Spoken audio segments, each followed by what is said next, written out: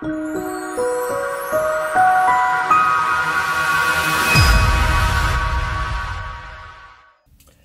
there, my name is Shaq. In this video, I'm going to tell you 3 things that are not commonly mentioned by driving instructors. Please do watch the whole of this video, as you never know when any of the 3 things can save you hundreds of pounds. The first thing I'm going to talk about is mobile phones. We all know that it's illegal to use a mobile phone whilst driving. However, many of us believe that you can pay with a mobile phone at a drive-through. After all, it's private property. This is totally wrong. Every time you pay using your mobile phone at a drive-through, you risk a fine of £200 and 6 penalty points on your driving license.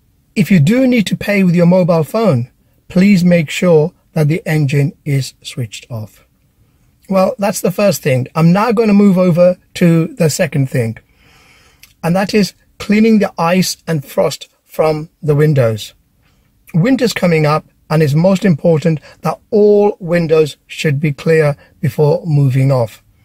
Now, most of us have a scraper lying around somewhere in the boot. However, who needs the extra hassle of looking for it first thing in the morning? Credit cards and debit cards often work better than scrapers. And more importantly, they are always at hand. Now, it may be tempting to pour hot water on the windows. However, please be very careful, as you can cause the windows to crack. Now, talking about cracks, I'm going to move over to the third thing that I'd like to tell you. If you've got a small chip in the window, it will eventually grow bigger and become a large crack, and can even shatter the whole window. So if you have a small chip, it's important to get it repaired at the earliest opportunity. Did you know that you can actually repair small chips with nail polish?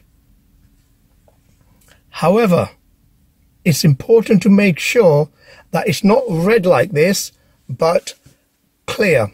Clear nail polish will temporarily fix a chip and prevent it from becoming a large crack.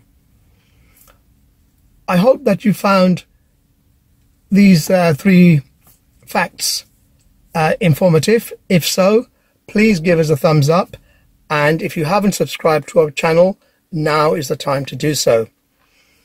If you have some good tips that you'd like to share with me, please put them in the comment below, and I'll share them with our subscribers.